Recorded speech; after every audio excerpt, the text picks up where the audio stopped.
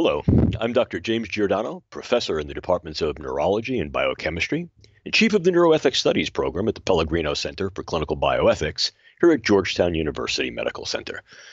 Our ongoing work in the center has focused on those ways that neuroscience and technology, somewhat colloquially referred to as neuro-S&T, engages a whole host, a variety of different applications across the spectrum from not only what's viable in medicine, but ever more what's become part of public life.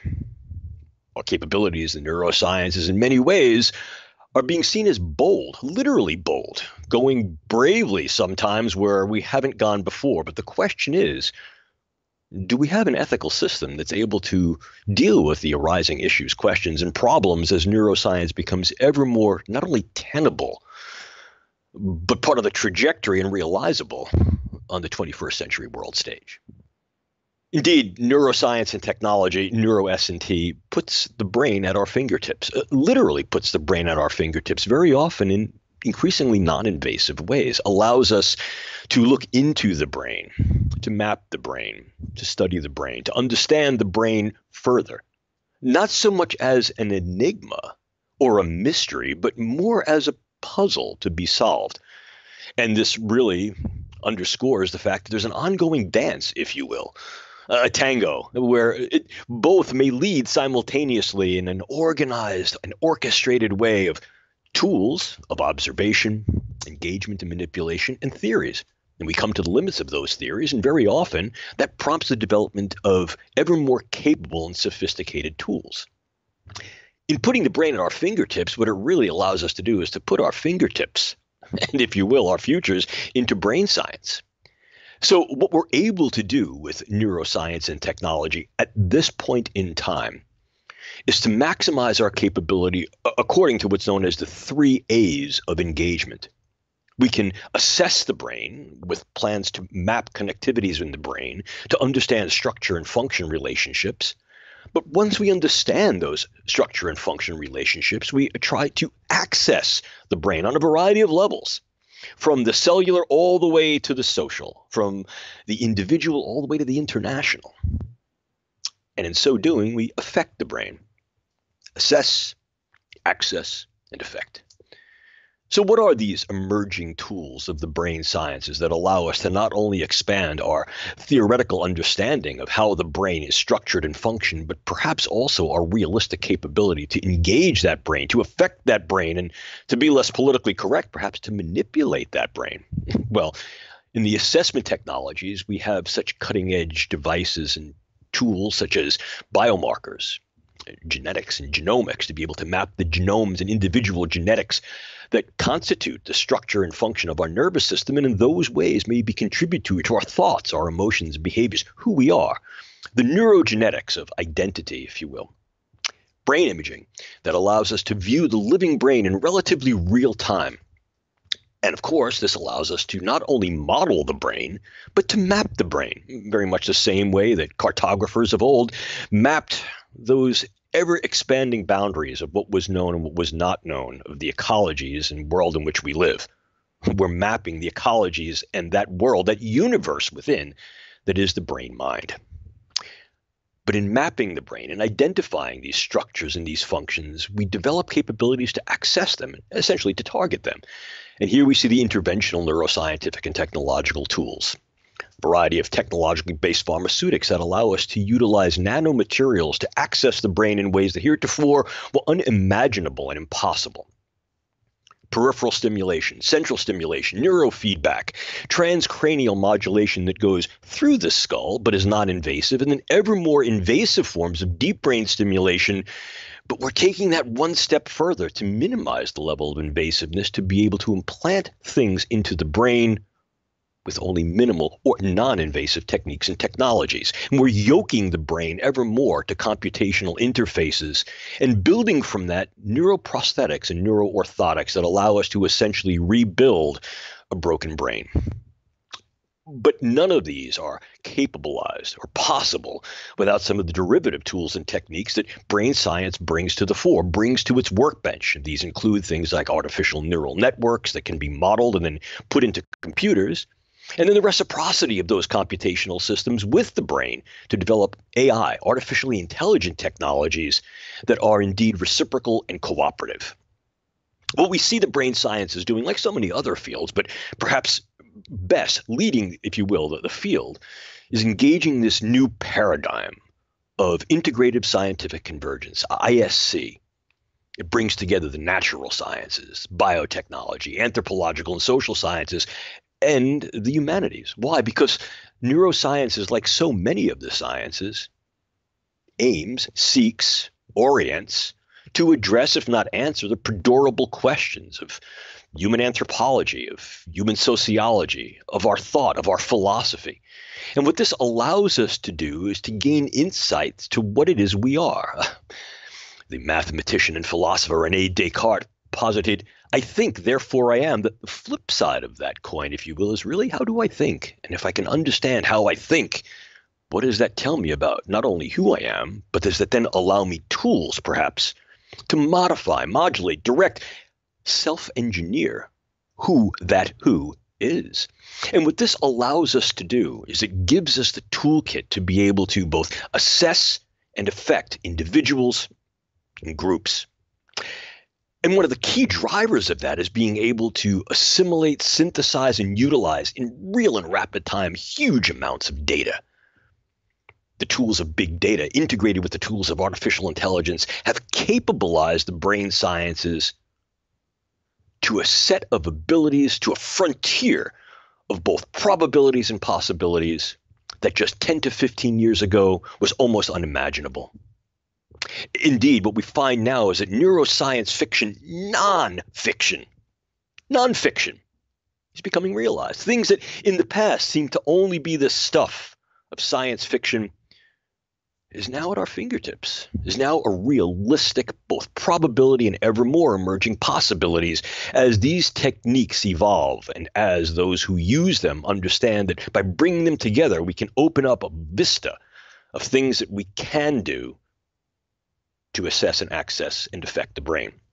These include the use of gene editing techniques, probably most notable today, the use of CRISPR, Cas9 gene editing and gene scissoring techniques to be able to modify the genetics and genomics that contribute to the way our brain is structured and the way our brain functions. On the assessment side, more and more we're being able to utilize forms of neuroimaging to literally reconstruct the input to the brain that that individual was experiencing. In other words, as we see here in this slide, you can image my brain and from that image relatively reconstruct what I was seeing, what I was hearing, what I was feeling. And of course, we can put all of these together into new areas that allow the integration of assessment and intervention. Probably most notable among these has been some of the programs coming from the BRAIN Initiative, spearheaded here in the United States by the Defense Advanced Research Project Agency, DARPA. And probably the most exciting and cutting edge is one called N3, Next Generation Non-Invasive Neuromodulation. The capability to put vast arrays of sensing and transmitting electrodes deep within the brain in a non-invasive or minimally invasive way to allow real-time access to read from the living brain and write into the living brain remotely, through the cloud, through the web, via distance, across time. And then if we push the envelope a bit further, we begin to see the merger of those ideas that heretofore were thought as, well, perhaps impossible, but now made possible through the conjoinment of a variety of different neurosurgical, biological, biochemical, genetic techniques. Probably most avant-gardistic of that is some of the work of the neurosurgeon Sergio Canavero, the Italian neurosurgeon, who, building upon some of the prior work of Dr. Robert White, is attempting to complete the first human body-to-head transplant. Now, garish as that might sound, the motive is in fact benevolent. I had the opportunity to speak with Dr. Canavero on multiple occasions, and the low-hanging fruit here is the capability to essentially do good. Yeah, what do we mean by doing good? Well, individuals whose bodies are ravaged by neurodegenerative diseases or other forms of diseases, but whose brain, whose mind is intact. Could we not perhaps facilitate a better quality of life? I mean, realistically, we can say that if someone donates their body to science as an organ donor, might we not use the body in its entirety?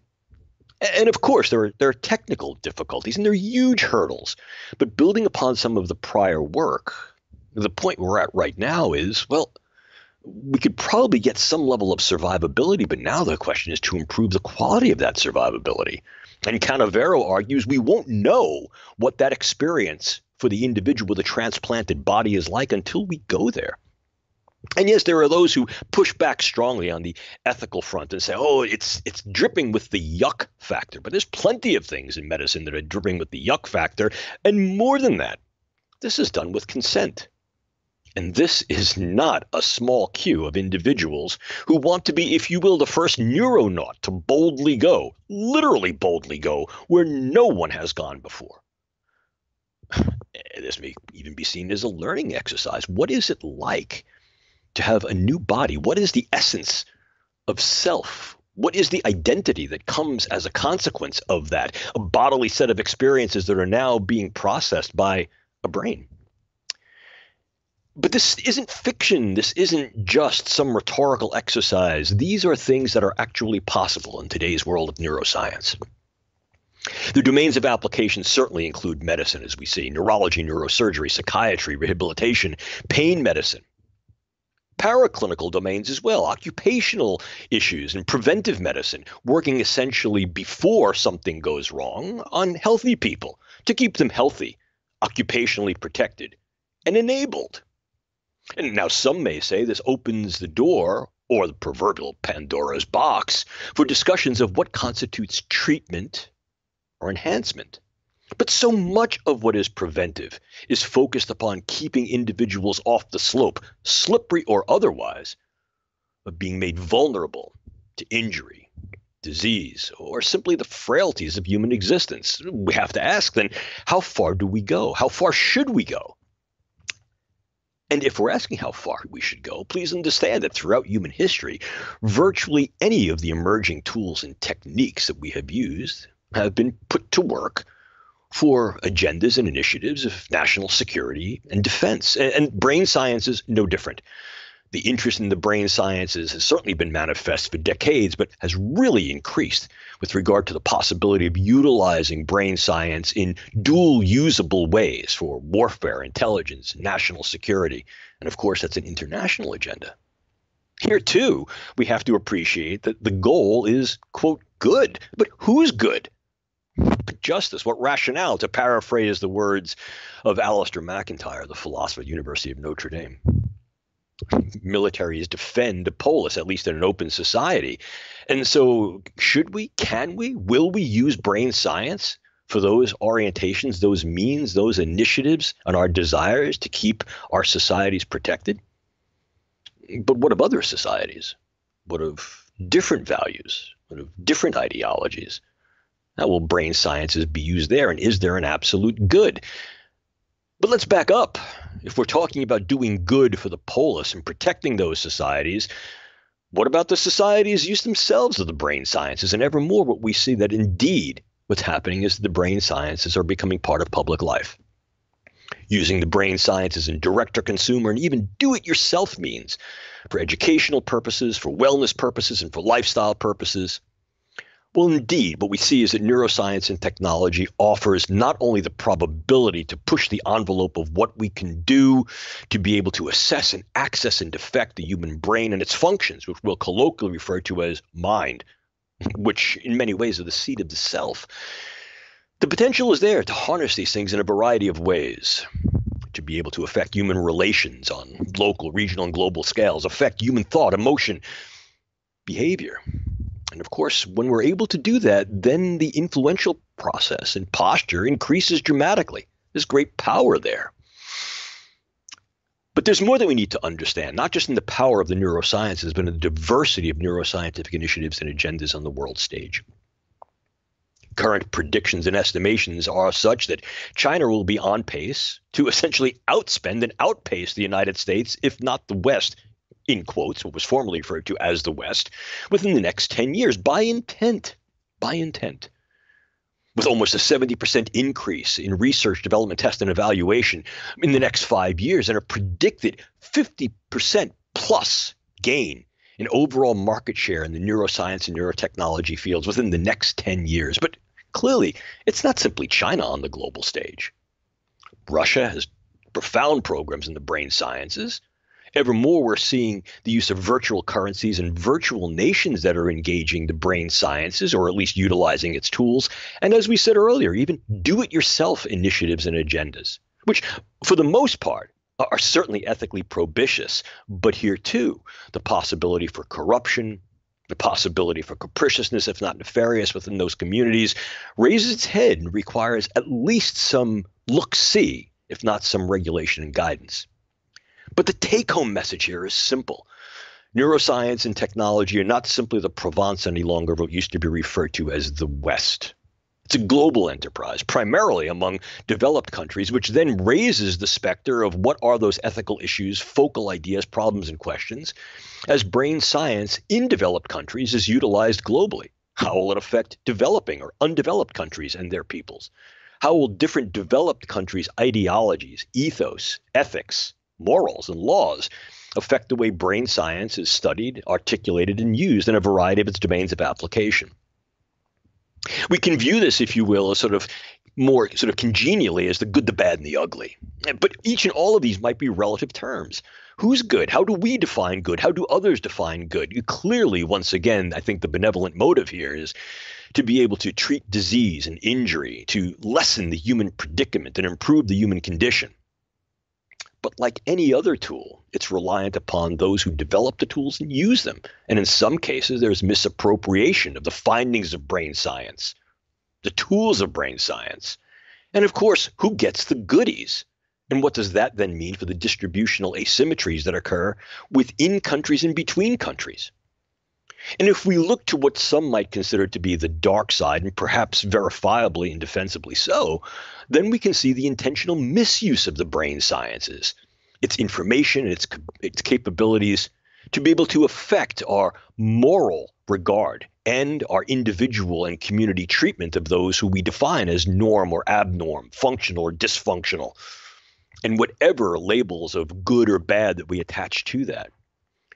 And of course, if we just boldly go forward, what tends to happen here is there's a neglect of the necessary analysis, precaution, and preparation that can be used, and the leveraging of brain sciences in domains and dimensions that perhaps, although initially intended for good, generate considerable harm. The ethical, legal, and social issues and risks that arise from the brain sciences can be parsed into two principal categoricals, those that are focal to the technology. This is unknown science. We haven't been putting electrodes or devices or utilizing these cutting-edge drugs and other forms of chemicals and interventions and assessments for decades. And so we simply really don't know what the intermediate and long-term effects might be. But more than that, the intersection of unknowns. The brain is the great unknown. It is, in fact, in many ways, what the cognitive sciences David Chalmers refers to as the hard question or hard problem, not only of neuroscience, but perhaps of the human condition. We don't know how that great stuff of consciousness, of mind, of self arises from the gray stuff of those cells in our head. And arguably, we could say, well, we won't know unless we go and use these technologies, but are we prepared for what we may find out and what we can do? What are the real capabilities and limitations? What is the validity and viability of uses of not only the information, but the actual skills, the technologies? What happens if the technology runs away from us, or what is sometimes referred to as incurs a Wechselblad effect? In other words, we change nature in ways that have not been changed before as the engineers of our own evolution, only to create something, if you will, of a neurological golem that rises up, and suddenly when we pick our heads up from the proverbial workbench, we must ask ourselves, what have we done? Neuroscience doesn't occur in a vacuum, certainly not a social vacuum. None of science does. And as soon as we engage and understand that social milieu is important to what drives neuroscience and how those projects of neuroscience can be used in various social iterations, agendas, and iterations, then clearly then we see a whole host of potential questions. Is the brain-mind an inviolable space? Should we not continue these levels of profound and ever more sophisticatedly detailed assessments? What about autonomy? Certainly, we can say that individuals' informed consent affords them the negative right of refusal that upholds their autonomy, but how informed can we be? And if, in fact, we're losing control of where the techniques, technologies, or even the data that is derived from them is held, their provenance, their custodianship, well, what are we consenting to? And will there be the necessary contingencies, as our group at the Pellegrino Center has argued for years, that consent demands at least explicit transparency of whether or not there will be continued research in clinical care? After all, if we're asking people to walk the wire of the neurosciences, we should tell them if there's a net underneath them or not. And that brings us down to issues of social awareness and understanding and what really does constitute treatment, protection, enhancement. And this gets back to the idea of the fact that neuroscience is now a global enterprise that entertains differing values, histories, norms, pluralities, and diversities of the 21st century world stage. Not only in terms of how we will use the brain sciences and what we will study and choose not to, and what those research methods may mean and what they actually articulate, but then ultimately what is produced and who will get those things and what will they be used for, what uses. And here we have to confront once again the idea of dual use. It's a balancing act. Our group over the past 15 years has been dedicated to trying to understand the possibility, if not plausibility, of utilizing a new approach to neuroethics. It combines a variety of different kits, a variety of different tools to create a more globally relevant, internationally capabilized neuroethics. It must appreciate cultural diversity on the global stage of those different groups, cultures, societies, and politics that are researching brain sciences and putting it to use, and how the uses of those brain science are then being, in fact, articulated on the contemporary 21st century environment. It also has to examine and identify and respect local needs and values. In other words, create community canvases from this palette of diverse ideologies and ethics that we must appreciate. But where it gets very, very difficult is where there may be differences, non-alignments, non-consensus of what those ideologies, values, and ethics may inform. And so what we're left with is something of the naturalistic question. What is and what ought to be in the brain sciences? And clearly, what we understand of this is that science and technology, brain science and technology, and ethics provide tools, insights, and understandings that allow us to look into the brain. And in that way, perhaps neuroethics might be something neuroethical. By understanding the way we as humans engage the cognitive and emotional processes of what morality and ethics is, we might be able to gain better insight to how to use morality and ethics when regulating and guiding the brain sciences. But I think we have to appreciate two very important quotes. One from the historian of science, Bruno Latour, that science doesn't necessarily bring answers. It only deepens and makes ever more profound the questions. And Goethe, who said that science asks what, philosophy asks why, but ethics guides us how. And so the take-home message is, how will we in fact engage this new ethics? If brain science is boldly going, then we're going to need neuroethics that's brave. And I mean literally brave. That doesn't mean fearless. That means appreciating that there are things to be feared and engaging that terrain anyway, and doing it through a variety of processes that bring people together in more of a synthetic ethics. Neuroscience and technology is a multinational enterprise. This necessitates and acknowledges at least respect, if not complete sensitivity and appreciation of cultural similarities and dissimilarities. These non-identicalities in culture can create very distinct modes, means, and articulations of research, development, testing, and use of the brain sciences.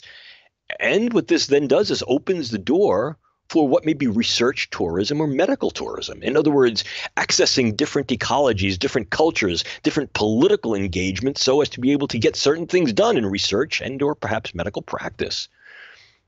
Boutique brain science. What will we do with that? In one way, it can lead to very, very different balances of power scientifically, economically, intellectually, And this may create hegemonies, what the French philosopher Michel Foucault referred to as biopower and biopolitics. And as soon as we begin to talk about power and politics, we need to be aware of how the global stage will draw back its curtains and allow us to view the evolving play of neuroscience, and how will we both produce and direct that play. Ethics informs policy. Ethics must be about the enterprise, and ethics and policy must be temporally relevant and responsive. Like the science it seeks to guide, it must remain self-critical and self-revising. It should be dialectic and strive towards cooperation, and in some cases, some level of competition, what is sometimes referred to as co-opetition, recognizing that competition is part of the human condition, but being cooperative in these enterprises may allow us some level of not only synthetic ethics, but syncretic ethics, where various beliefs are brought together in a way that allows consensus and domains of dissensus. What will the neuroethics be? Well, what can be done is certainly bold, without question. The questions are, what should be done? And how brave will we be in trying to get this done? Because the thing we don't want to do is to use the science and technology to iteratively unravel the Gordian knot of the brain-mind, only to open a can of worms with the way we regard and the way we use the things that we find and the things that we can do. And so very often in many of the lectures that I give about the brain sciences, I relate back to a personal story, one of my dad, and I'll do so again unapologetically here. My dad was an engineer. He was a nautical engineer. And he liked to fiddle with things, and he liked to use tools. And one of the things he taught me to do, a sort of father and son activity when I was a kid, was to build things and repair things. That's something I still like to do in my spare time. My dad was a good teacher. He used to bring home a new tool a month. The first Tuesday would be New Tool Tuesday. So I'd get to learn an awful lot about tools, and we'd spend the next month doing that. Well, I remember I was about 10 years old, and we'd been doing this gig for about 4 years. So I had a pretty good toolkit under my proverbial belt. And Dad comes home with a new tool one Tuesday, and I was so excited. I remember I grabbed it. I was going to go running down to our workbench to work on our project. My father put his hand on my shoulder, and he said, "Jim, slow down. Measure twice, cut once. Because sometimes you can't take back what you do with your tools." Wow, Dad. What a great adage for the brain sciences and for neuroethics. We need to measure twice before we make certain cuts of what we allow ourselves to do or not to do in the brain sciences. And we certainly need to measure twice the way we develop a new neuroethics that's going to be ever more globally capable. It's a challenge and it's an opportunity. It's an exciting field and an exciting time. And I thank all of you for spending this time with me. If you want some more information about what my group is doing over the past 10 years and where we're headed, I provide this for you here. And if you wish to get in touch with me, please feel free. I welcome your comments. I welcome your contact. And you can reach me at james.giordano@georgetown.edu. Thank you for your time.